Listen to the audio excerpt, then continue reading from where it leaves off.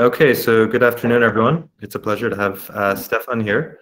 And so Stephan comes to us from Leipzig and was introduced to us from our colleagues slash partners slash people we like at Wayfair. And Stephan is currently working as the head of data analytics at Home2Go, which is a sorry, you guys can hear the whole story as well. Yeah. So here, which is a holiday or vacation rental organization. So he's the head of data analytics there.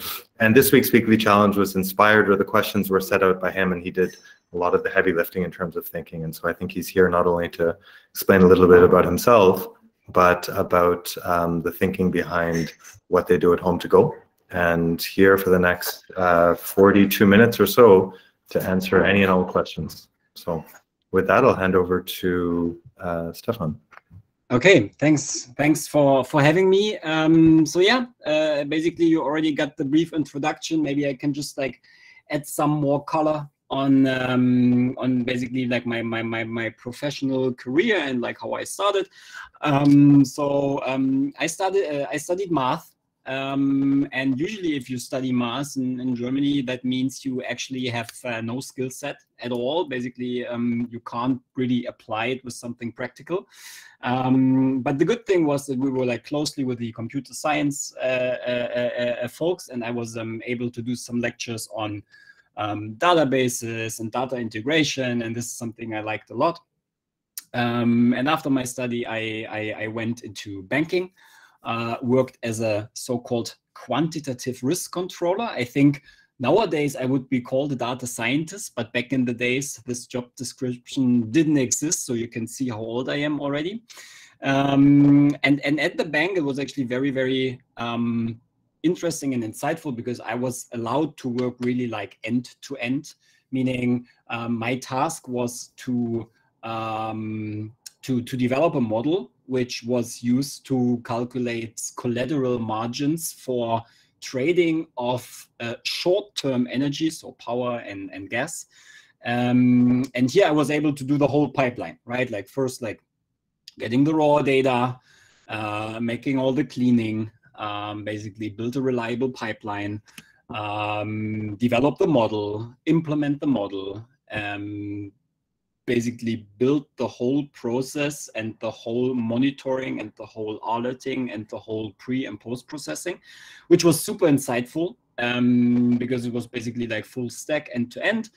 And I think that really helped me in my career, that I was able to look basically at all the different stages.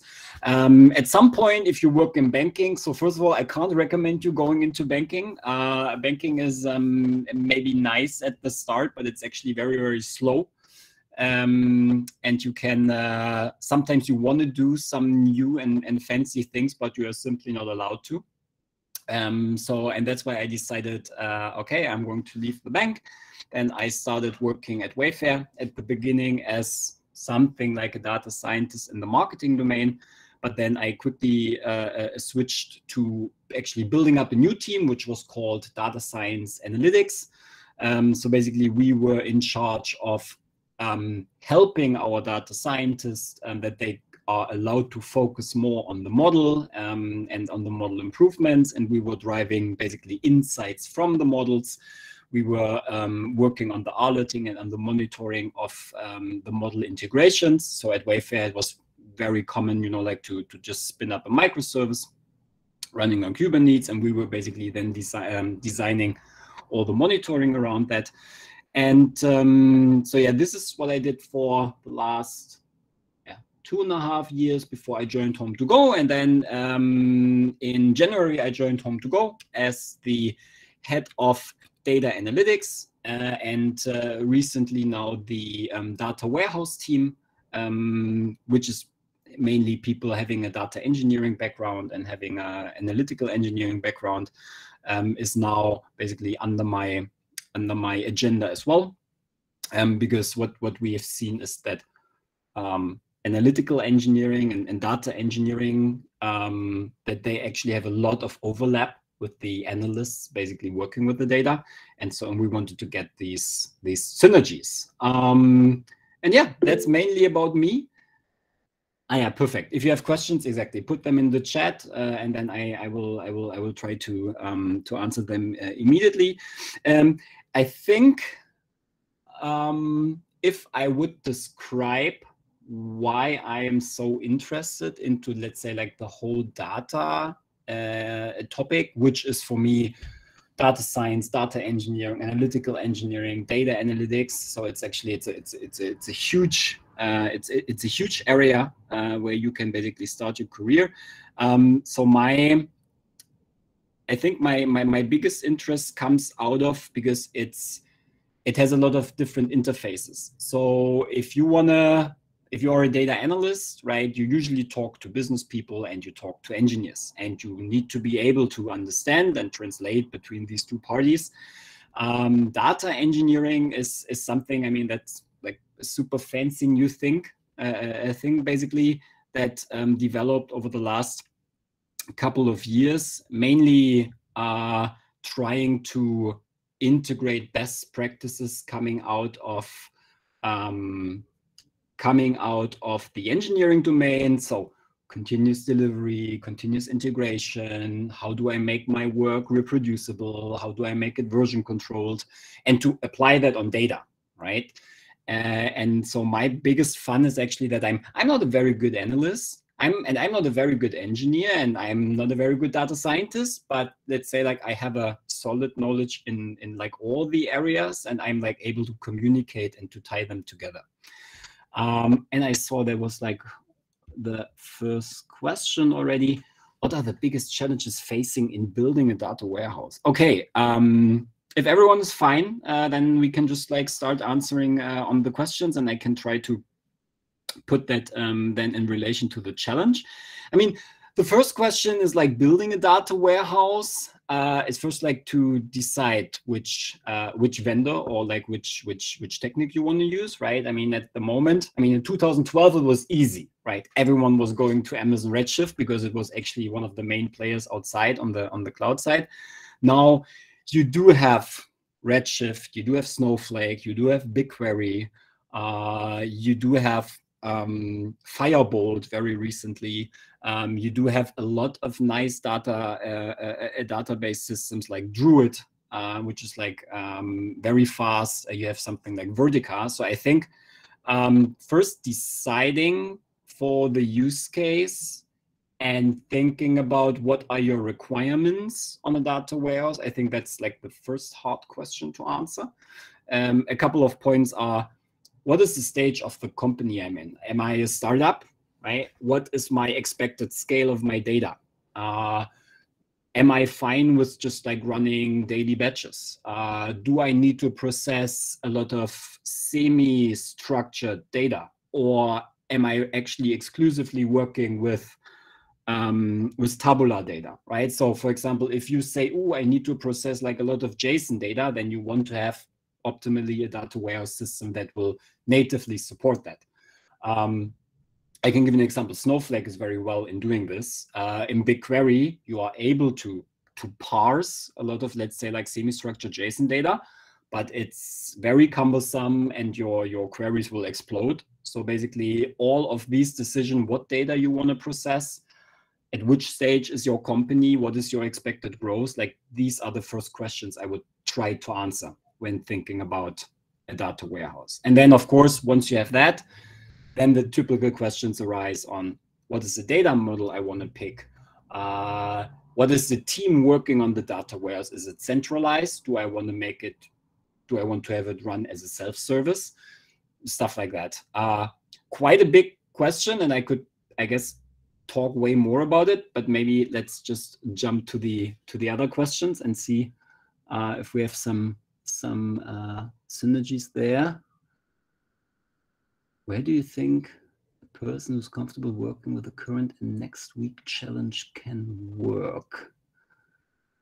Okay, so good question on the challenges. Maybe for context on them. So the funny situation is actually that I was just basically transferring the work we are currently doing at home to go into challenges. Because like all the stuff you've seen here, these are things we are currently doing at home to go as well. For example, also like, why is this the case? I mean, Home to Go started as a startup, and now I don't know if you heard, since yesterday we are now live at the Frankfurt Stock Exchange, so we are publicly listed. And you know, at the beginning, if you are a small team, you don't need, let's say, like a lot of structures and process around, because you just have like 2 or 3 people. Everyone knows what the other side is doing. You have information and knowledge flow between, or like in the team and between the teams. But at some point, it gets very, very hard to scale. In a sense, what happens if now my team size will grow like by 100%, or I need to onboard 10 new people? And we are currently in this situation. And we basically had to change or make strategical decisions on how we want to change our tech stack in order to make it scalable, in order to not rely on head knowledge or silo knowledge and on one-to-one communication. So I think who is comfortable working on these challenges, I think this goes more into the direction of like really having someone like a data engineer and an analytical engineer. Of course, all the tools you want to deploy, this is something you could explain. This is like a cloud engineer or an infrastructure engineer, right? So for example, like you usually have a team that is managing the infrastructure for you, like someone who's take care that your Airflow environment is monitored and that is production ready, that you want to, for example, have a reporting system like a Redash and Superset, and this needs to be, you know, like monitored that basically it's most of the time available. So setting up the tooling, I would say this is like really a hardcore data engineering task. Using the tools and building pipelines and working in these frameworks, this is, in my opinion, something that actually everyone who is able to code like Python or is able to do SQL, basically every data analyst should feel comfortable with. So at Home to Go, all our analysts are writing production ready SQL code we then use in DBT, for example. And this is important for me because you need to be able to speak the language of data. And data, I mean, SQL is around in the industry for, I don't know, since 1960 something, I think, when they started.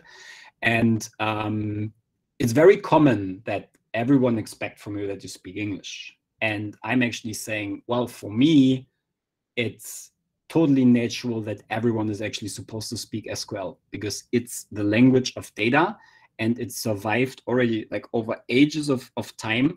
And given the scale of data and how much data we need to process, it's the most efficient way to talk to data. So all our analysts are writing SQL. We are even doing in-house SQL courses for our business members, just that they are able to answer certain questions on their own. So you should feel comfortable if you are, let's say, like more on the engineering side for like setting these tools up, and then working with the framework you created. I think this is everything from being a data scientist to a data analyst to an analytical engineer. I hope this is answering the question.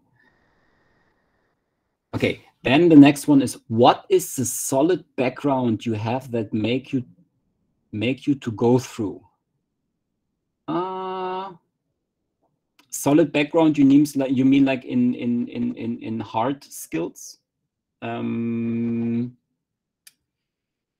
So for me, Rachel, yeah. Rachel, are you able to unmute and give a bit more context, Rachel, if you have a good connection? Yeah, sure. I was meaning that he just before told us that he's not good that scientist. He just has a certain solid background that makes him to go through. So I would like to know that background. Yeah, sure. Okay, so my background is, I mean, so I started with developing websites when I was 16, 17, and this was actually quite interesting because you had to do some like SQL, right? And I think like SQL is the background, like everyone needs to be able to write like really fluid and like good and efficient SQL. And then with the web development, I learned like a lot of PHP. Then at the university, I learned like coding a little bit of C. At my first work, I coded in a MATLAB. Then at Wayfair, I did a lot of in R, like R coding language. So I think it's not necessarily about the language itself, but understanding just like the core concepts of being able to write code or to script. So basically SQL, having a solid background in coding. For the visualization piece, I mean, when you did websites, right, like you are kind of like trying to have a good understanding of design, and this comes in very handy. So you should know definitely which chart type you should use in order to present certain information in the best way. And then regarding, let's say, like all these alerting and monitoring, this is stuff I think I just learned by actually smart people around me. For example, you should be aware of what is good architectural design, what is the difference between a layered approach and a microservice, what is the difference between the basically like service architecture and microservices. So I think these type of background will help you to adapt to the new situation you will work in. Like in one company, maybe it's Python, in the other company, like, I don't know, it's Julia, or in the other company, it's Scala. So for me, it doesn't really matter what is the language itself, but it's more about, do you understand the concepts that you can easily switch between the single or the different languages. How much data do you deal with? No, more questions are coming. How much of the data?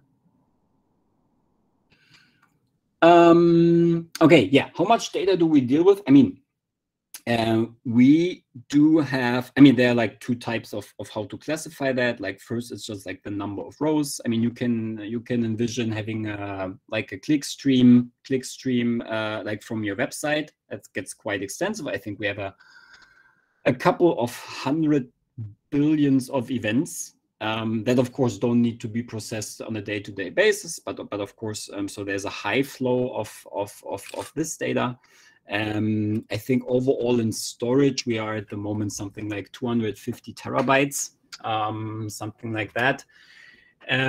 So I mean, the challenge we designed, I mean, this is basically for running locally on very little amount of data, right? And I think it is not necessarily to think about scale at that moment. It's more about how do you orchestrate the different tools together. Like, I can tell you that you will likely, in a production environment, you will likely never work with a data warehouse that is built on MySQL. Or to some extent, not even with PostgreSQL. So at some point, if you want to get scale, then you will look into database systems that are based on, let's say, like columnar storage, right? So like, I mean, MySQL, SQL is like all row-based. Usually, if you go to a scalable solution, then it's more column-based, so like columnar databases.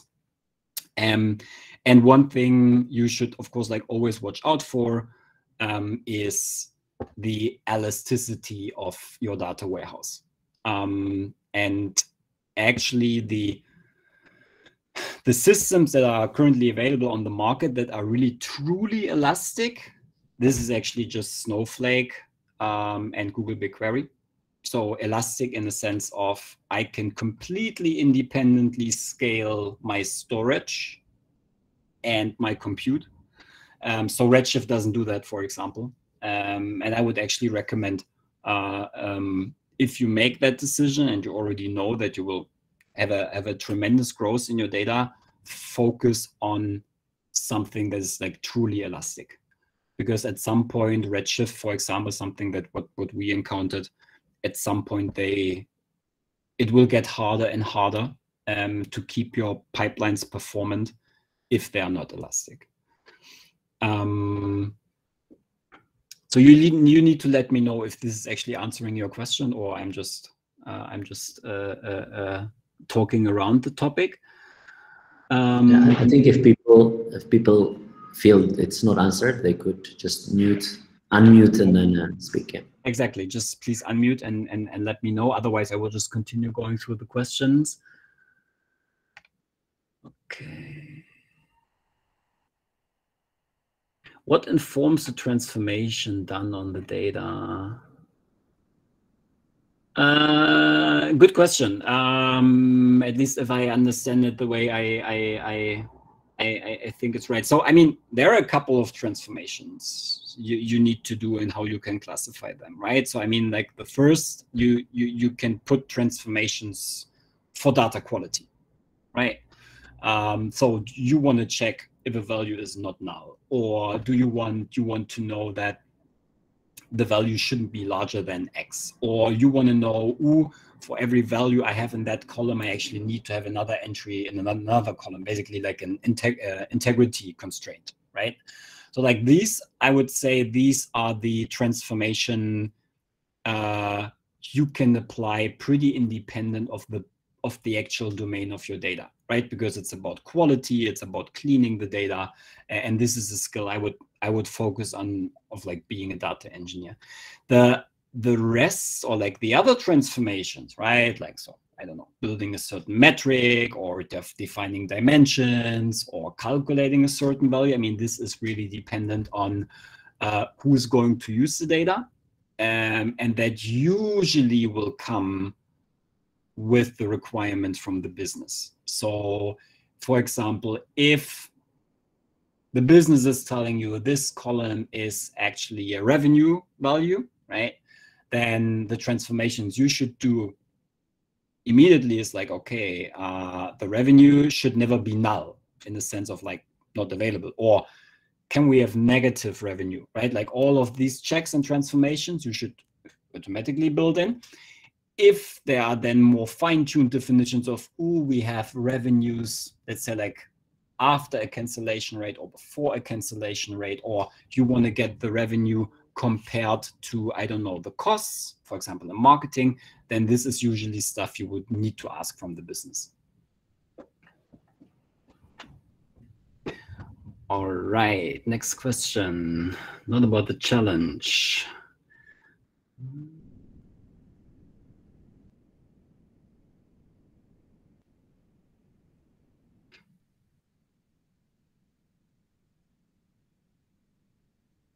Okay, so yeah, first of all, this is actually a super interesting topic. And I don't know where I got it, but I think there were some open source talks from the head of, or like the chief science officer from Google about forecasting, because basically you are right. Basically Corona and the pandemic completely messed up our historical knowledge, right? Like usually what you did is you factor in historical data. Let's assume profit, like Facebook profit is like a very common forecasting model, and they look at historical data, and now you have the problem. At some point you need to forecast, let's say like for the next 3 months, but you just have the history available that was collected by the pandemic, right? And the simple answer is, well, that's bad luck, right? And then usually what people are trying to do is they go to time frames before the pandemic to try to get like seasonal patterns or something similar. Or they try to robustify their input in terms of like getting other sources or getting certain co-signals as an input. But I can tell you that I am aware that certain ML models had to be like completely readjusted because their, let's say, like their core data input was like heavily based on history, and yeah, basically there's like nothing much you can do in regards to can you build data warehouses that could help with these events? So first of all, I wouldn't say it's not a question about the data warehouse, right? Like, I mean, the data warehouse is just like a very huge centralized storage of all the data that is coming in. So I think so basically the data warehouse itself is completely independent of that question. It's more about like how do you treat the data and how you transform it before it actually enters your model, right? And here, I mean, of course, you have opportunities, for example, by looking to areas or like to timeframes before the pandemic. I know that some people were trying basically to estimate the impact on certain numbers from the pandemic and then basically subtract it from the time series. But honestly, everything what I saw so far was actually not very convincing. So I think this is actually an extreme situation we are in. And I wouldn't say that there's a blueprint for working with these situations. Of course, just think about it. Whenever you make a model decision, how much do you rely on historical data? And if you rely on historical data, then I would recommend like looking into literature on topics like regime switching models, right? That you basically say, okay, what happens if you have an abrupt change in your observed historical behavior? What would be basically like standard or let's say like imputed values you could then use as a fallback for your models. Okay, then the next question: to ensure data quality and integrity. So yeah, interestingly, since yesterday, we started a blogging series about exactly these questions on Medium. So if you are interested and you have a Medium account, you can start following us under Home to Go Engineering, I think. So what we were doing, the first thing for every pipeline, for everything you want to do is you want to have a monitoring, and that monitoring needs to be automated. Like you run something in Airflow, your pipeline is breaking, you don't want to send an email to one single person, you want to send that to a centralized Slack channels with all the alerts coming in, right? So this is like the first thing. You need to be aware that there is a problem, right? And this is only something you get via monitoring. And it's actually super handy. You just, like in Airflow, you can basically make an on success or on failure task. And then I think writing a Slack integration, I think it's like 30 lines of code, and then you will always get informed. So first, be aware of the problem. Second, what we then do is we are using DBT expectations. So all our pipelines basically on the transformation side are running in DBT. DBT has an additional module called DBT expectations, which makes it very, very easy to write, I would say, like accuracy tests, like not null, in a certain range, integrity tests, like this dimension can only be of the subset of something else. And for this, we use DBT expectations. And this is actually working pretty well. We then even designed our pipelines that if one of our tests is failing, we won't update the production data, and we will get an alert into our channels. And then the even more fancier thing is now that if you look at data pipelines, it's sometimes your pipeline can run through, but the data that got created is actually completely rubbish, right? And so you're not allowed to only rely if the pipeline was successful or not. You need to have some dynamic data testing. This is, I think, how it's called. If you want to read about that topic, you can you should follow the CEO of Monte Carlo. Her name is Bar Moses. So basically, she is writing a lot of content on all that data observability, is how she's calling it, and she's defining certain metrics you want to look at. So you want to know, is my data fresh? In a sense of when was my last update? What is my usual update cycle? Do I see an anti-pattern here? Is my volume like still correct? Yesterday I got 1 million rows. Today I could just get 10. I want to be notified. Do I see missing data? Because sometimes you see that some data for certain dimensions is missing. This is something you want to know. So like freshness, volume, missing data. These are things you want to capture as well. And we are using a tool called Anomalo. So they are like, it's a young startup because they allow us to monitor a table. They give us all this volume and recency and like all of that stuff out of the box. So without any configuration work. And they have on top, they basically are monitoring distributions over multiple columns. So they do have Facebook Profit internally. They even have an ML-based anomaly detection component, which makes it like super handy. Whenever they notice something where the distribution is changing unexpectedly, we get a Slack alert, right? And then our data teams can basically investigate on that.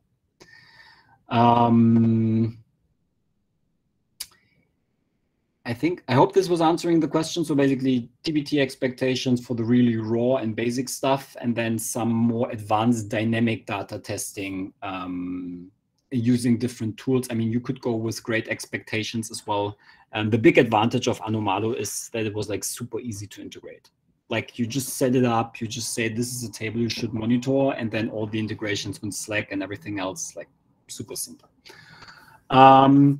What is the ideal junior data engineer you could think of mentoring? Oh, that's a good one. Of course, I mean, so even if it's a junior one, I think there are like two components. The first component is you need to have a certain toolkit, right? And for me, the toolkit for starters is SQL and Python, or like programming, right? Like any language. Like these two things, if you would need to start mentoring this, right, it will just like delay you for a lot. The rest, everything else, I think is based on being motivated and be mutually interested in the topics, right?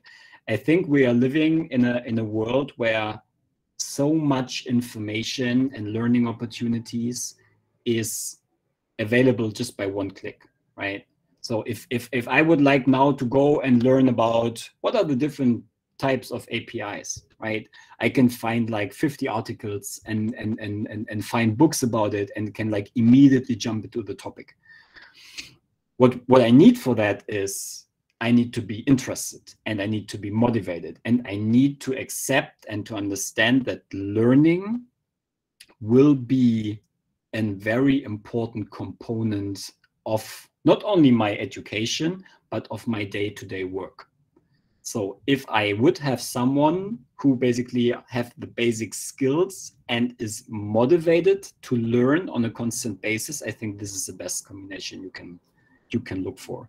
And this is a general advice, like this whole data topic. I mean, if you think about the changes that happened to the data ecosystem in the last 10 years, there's like still so much development speed, and there's like still so much stuff where we are still not good at, that our landscape will change significantly over the next 10 years. And if you stop learning, then at some point you won't be able to cope with all the changes anymore. And that's why I would say accepting that learning and relearning and learning new things is a main ingredient of your work. I think this will help a lot. Okay, Ethan Junior, how is your work environment for a junior data engineer joining the company? Okay, that's a good question. So maybe I won't basically just put it on the data engineering, but on our data teams as general. So our setup is we have a decentralized setup, meaning the data engineers are supposed to work very closely with the engineering teams. Our data analysts are working very closely with the business teams, I can actually I can just make some commercials. So if you are interested in like how to set up certain teams and how teams can interact, so this is a book I like very much, very recent, and so basically our idea behind that is that we want to set up our teams for a fast flow of information, of communication, that teams are independent and can basically like drive their own agenda very fast. If you would join our company at the beginning, you will likely then work or like have a dedicated business domain you would work for. And what we then do is we have something called like a data competency center or community of practice or center of excellence, however you want to call it. And we are responsible for onboarding the data team member, giving basically providing them with all the access they need, with all the tooling what we have, with all the training materials, and then basically making sure that they are set up and they understand how our processes and our toolkit looks like. And then, of course, we have the business onboarding. So basically, then the business stakeholders will start providing the what is basically the topic you're supposed to work on, what is a priority. And we, as a data competency center, we then provide guidance on how you should accomplish that task, right? So basically, it's a matrix approach. You have one line to the business, giving you the priorities and the goals, and then we are providing the mentoring and the how for the junior data team members. All right. How do you decide when to use ETL, ELT, and EL? Extract and load and node transform. Okay. Can you give a scenario for each use case?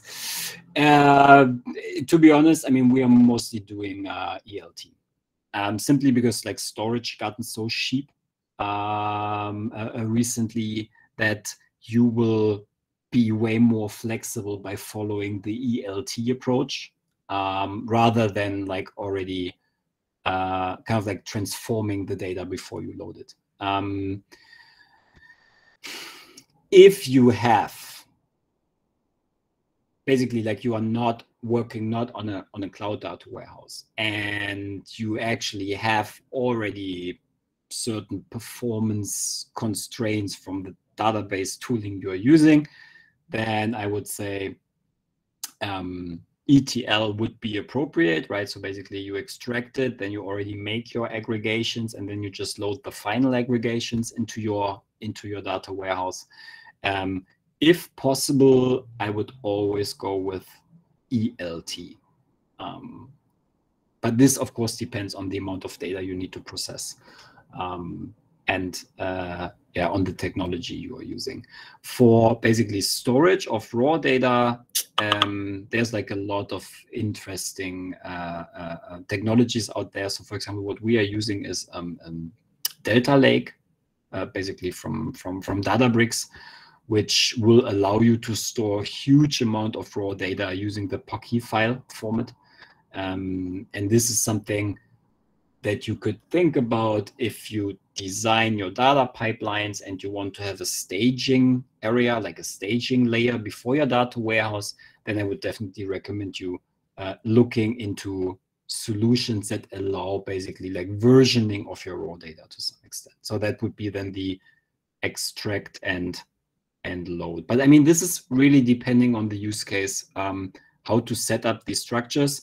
If you want to work in a data warehouse environment, or if you rather want to work in a data lake environment, let's say it like this.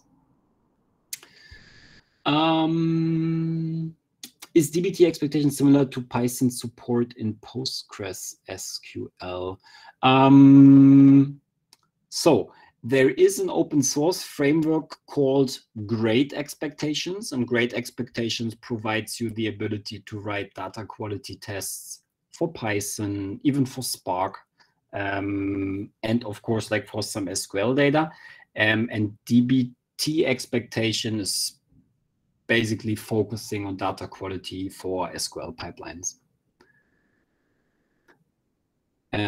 Exactly. Yes?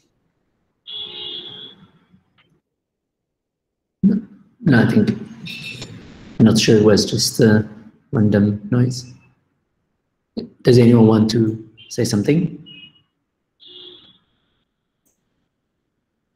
So the DBT expectation for me was just much more of curiosity, because Postgres also has some support. You can write some Python codes. You mean so-called UDF functions, right? Like, yes, and then which you can use them to check some constraint. Is that something similar? Well, I mean, in spirit, of course, in terms of degree of freedom, might not be the same. It is similar, and it's actually a very nice point that you're raising it. So it's similar, but it's actually way superior. So why? If you design all your data qualities, for example, in a tool like DBT expectations, you are able to reuse it, right? Like you can then use it in Spark, or you can use it in Python pandas data frames, or you can even use it in SQL pipelines. For example, implementing data quality checks in Postgres UDFs, that might work fine for the beginning, but just think about you need to migrate them from Postgres to somewhere else. And let's assume your new data warehouse is not supporting Python UDFs. For example, Google BigQuery, as far as I remember, when I worked with it, they were allowing writing SQL UDFs and JavaScript UDFs, but no Python UDFs.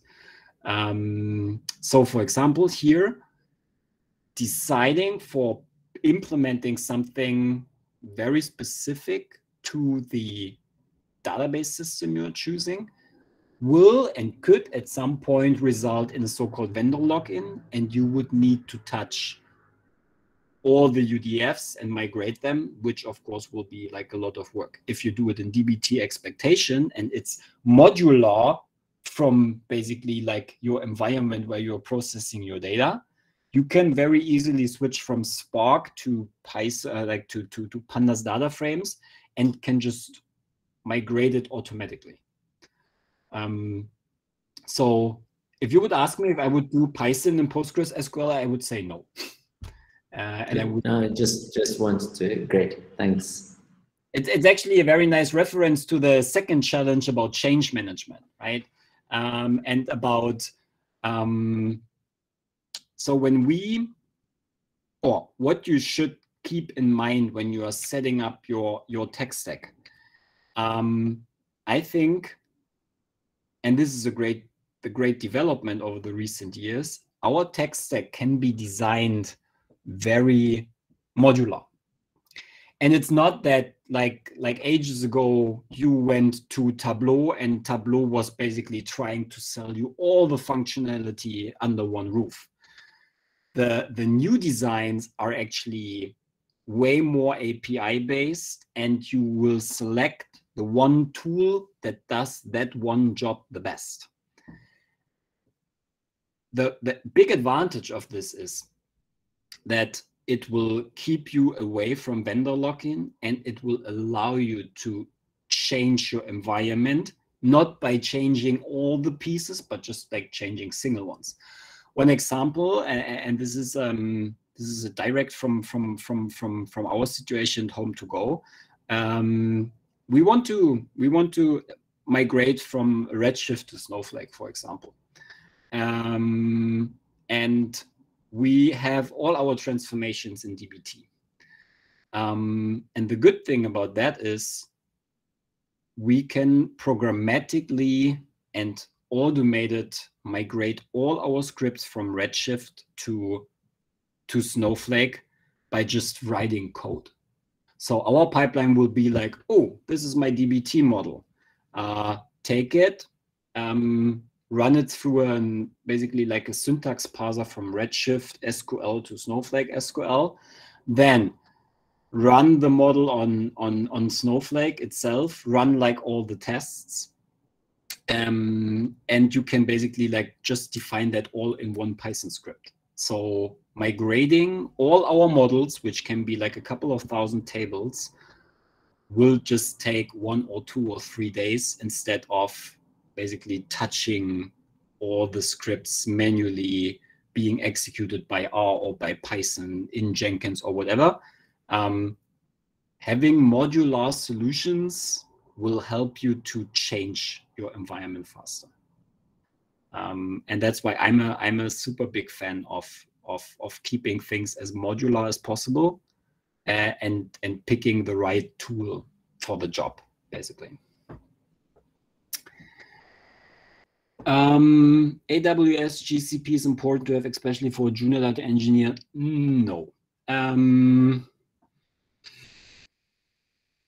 Why? I mean, you need, like, you are just gaining knowledge and experience when you work with these tools.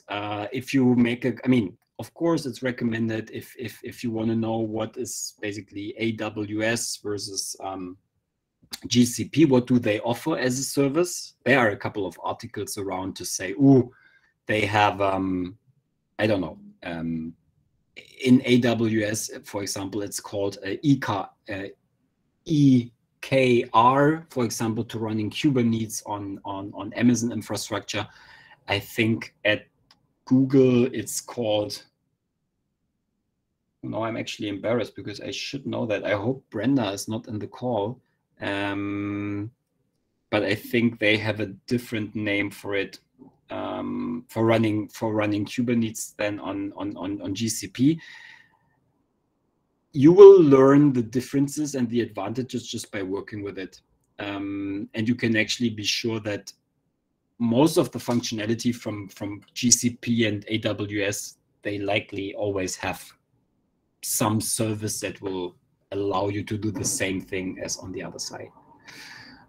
So to answer the question, no, not for a junior one, because you just gain the experience by really working on these infrastructure and on these platforms. Fantastic. I mean, this is really wonderful. I think we had a number of very interesting questions, and I think this is really, even for me, it's just like I learned so much in terms of also the different experiences that you have. So I'm assuming that everyone here also learned from the questions and the practicality. Actually, what is really missing, I would say, in any of the training, whatever training you do, is just the complexities that comes when you try to do them in real sensitive cases, right? Like that the business depends on them, and you have to learn. You have to be careful. You have to do the alert. You have to, and it's lots of people, the intricacies in that. So I think that I'm really happy that you were kind of like open to speaking in some of them in much more detail. So really, thank you so much.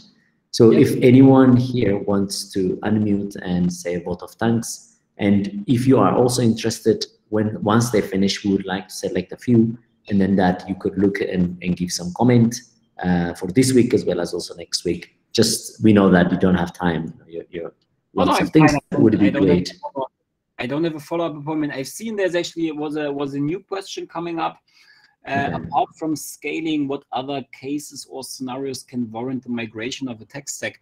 Quite a lot. But of course, you're right. Like that scaling is an important driver of that. I can give you an example. For example, if you use open source and you see that the product is not actively maintained anymore, something what you can, for example, now see with Redash. Redash was very famous, and then it got acquired or kind of like put under the roof of Databricks, and since then there was like no update on the product itself, and so it would handle the scale, but it's actually not developed further. So that's why you want to change it. Or there is a new vendor providing way more functionality. So we are currently looking to find something to replace Tableau. I really don't like Tableau, simply because it includes business logic really in the reporting tool with no way of exporting it.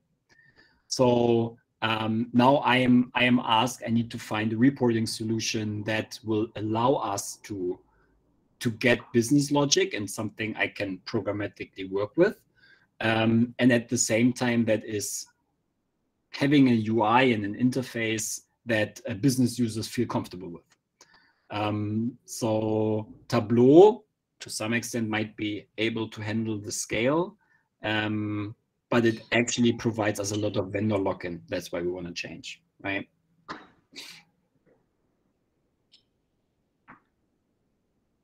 Great. Yeah, so I will just close it because there will be also another call in another session in 5 minutes. But I would still like to just say, if we could send you a few of the works that the people have done here on those projects, so that it can give us more kind of in which direction should people improve. For example, from practical perspective, you know, it's like if it were implemented in your case for your company, you would have given that comment. So if you would be interested, or if you would have some time to do that, that would be great. Okay, sure. Yeah, wonderful. And then I will ask 1 or 2 people to just say thank you. If you can raise your hand or unmute. All good. Like, we have 5 minutes. If you have other questions, you Yes. can, like, ask me anything. I'm happy to answer everything.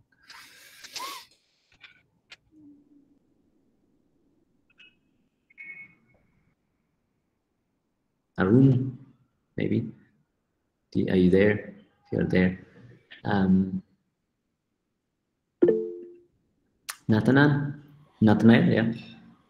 Okay, thank Please. you.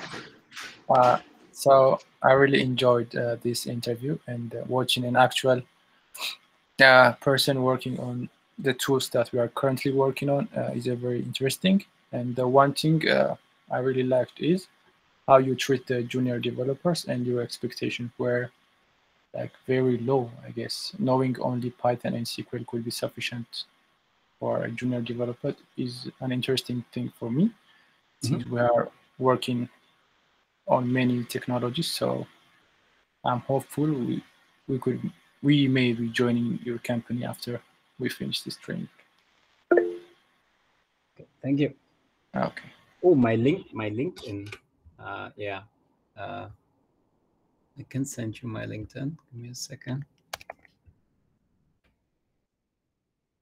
Oh, this is my LinkedIn. To say again, Stephan helped us to design both the current and the next week challenge. So as he said, it is inspired by the things they do there. So I think, and also you heard the confirmation, you know, what is needed and the kind of complexities, and most of it is already in the challenge. So put as much effort as you can. Great, and thank you so much, Stephan, for You're welcome. all that. Okay. Thank you for the opportunity. Thanks. All right, guys. Bye. Have a good day. Bye-bye.